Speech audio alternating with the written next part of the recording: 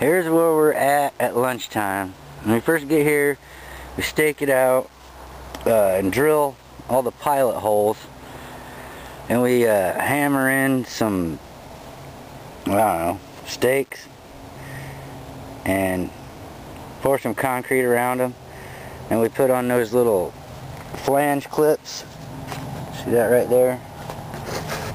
Put those flange clips on, and then somebody puts these together and we stick them on, and we should get the end walls framed up, and we can't quit today until we get the plastic up over the top and secured, because the dew will make it so that it's impossible to put the plastic on. I say it's imperative on the first day to get that plastic in, and what we have been doing is getting the end frames in on the first day as well. Just makes the second day a whole lot easier, less hassle.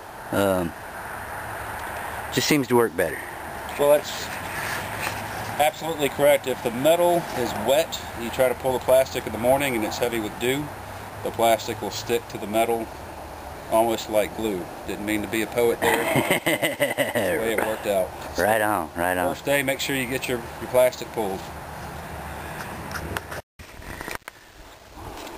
Now the ends, they get finished out with a sort of a woven plastic. It doesn't, I don't think, let quite as much light through, but it's super strong.